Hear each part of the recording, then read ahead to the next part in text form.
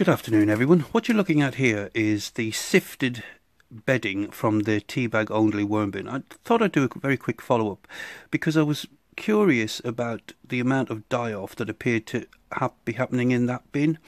If you remember, most of the worms were not sexually mature, they were young worms, juveniles, and I found 27 cocoons. That was it. Now, I've sifted that bedding 3 times, so that would definitely seem to confirm that the young worms that we saw in the tea bag only worm bin came from cocoons from adults that seemed to have reached sexual maturity and then reproduced and died off. Now, this is the cardboard only worm bin, and I think yesterday I said there was millions of cocoons in it, which was difficult to see on camera. Well, millions is probably a slight exaggeration. I'd say 297,463. But you can see here, every handful of the bedding that I lift up, there's cocoons at various stages of development. And if you remember, the lighter the shade of cocoon, the more recent it's been hatched. The darker the shade of cocoon, the nearer the cocoon is to hatching. And regardless of where I put my hand in this bin, there's 2 little worms there. You also remember that I estimated about 100 or so worms remaining. Well, having gone through this again today, I'm pretty confident there's even more. So my best guess at starting with 30 worms, all being well in the bin, 23 weeks later, I'd have expected something like 600 worms or so in the bin. I counted out 500 yesterday and then had to stop, partly from losing the will to live from going through these tiny little bits of cardboard, because you can see a lot of the worms are tiny and they love hiding in between the bits of cardboard.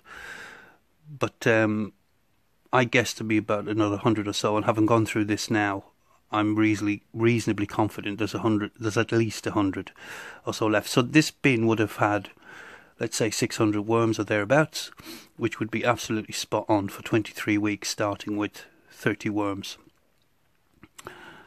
So the cardboard only worm bin worked beautifully, basically. The tea bag only worm bin totally failed to thrive. I just think that's very interesting. Not entirely sure of the reasons why. The bedding pH, as you saw in both bins, was 7, so completely neutral. They were both stored in the same place. They were both stored for the same length of time. And yet, just you can see everywhere I put my hand in the cardboard only worm bin, I'm picking up baby worms, and I'm picking up loads and loads of cocoons. Huge contrast between the 2 bins, absolutely huge.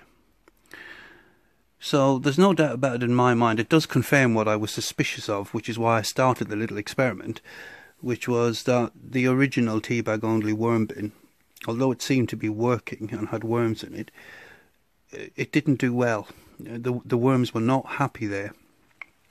And this also confirms that they weren't living, because if you consider, most of the worms that we pulled out of the tea bag only worm bin were young worms. So like I said, they came from cocoons which were hatched by adults which who had died probably shortly thereafter.